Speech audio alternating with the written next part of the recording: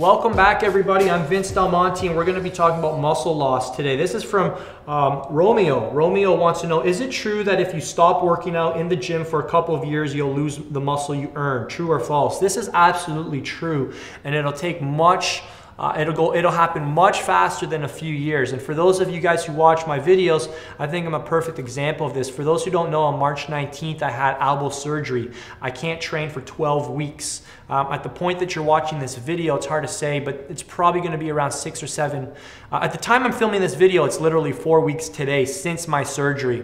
So for those, I mean, I got a mirror here, but most of you guys have probably noticed that I've got smaller. Not dramatically, but I certainly have got smaller. I mean, I've certainly noticed a difference in my arms. And it's the muscles that have been my slow to grow muscles that have got smaller much faster. The one thing that's been surprising, I'm surprising how small my legs have got. I thought that my legs wouldn't get as small because I thought they were one of my more genetically gifted body parts. But there you go, I'm learning something myself, so through this experience. Okay, I'll give you guys a really helpful analogy. So basically your muscles are like a balloon, all right? The latex of the balloon is basically the muscle fibers. The fluid within the balloon is the water, the fluid that's stored within the muscles, okay? So when your muscles are volumized, when there's a lot of fluid within that muscle, the balloon is bigger, it's fuller. You look essentially just larger. All right, when you don't train, essentially your muscles don't store as much water, okay? So that balloon gets smaller and you look physically smaller, but you're not really losing muscle, all right? It's just that that balloon has gone from a little balloon, like it's gone from an inflated big balloon to a small balloon.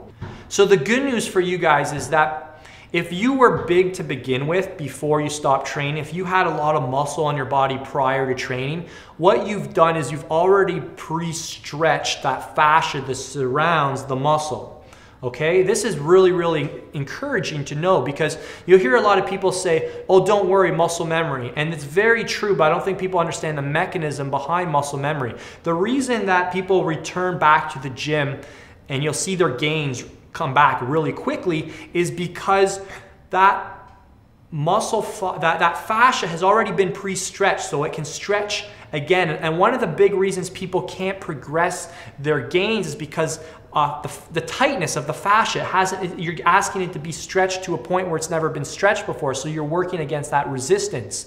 So when it's already been pre-stretched, it's like blowing up a balloon this big and then letting it deflate. It's easy to get it to the same size again, but it's harder to get it even bigger because it's never been stretched that far. So that's how muscle memory works. And that's why if you take a long layoff from training, if you get injured or you go on vacation, you'll notice that you come back very quickly. But once you get to the point where you're the same size as you were before you took the layoff, you'll notice that your rate of progress goes back to normal. All right, but those initial gains are exciting, they're fast, they come quick, and it's something to certainly look forward to, as am I, when I can get back into the gym. And I'll prove that to you guys with pictures.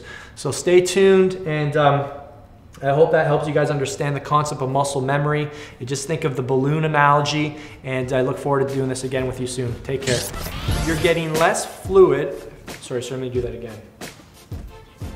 So let me go from there. The pliableness, it's flexibility. Let me explain that again.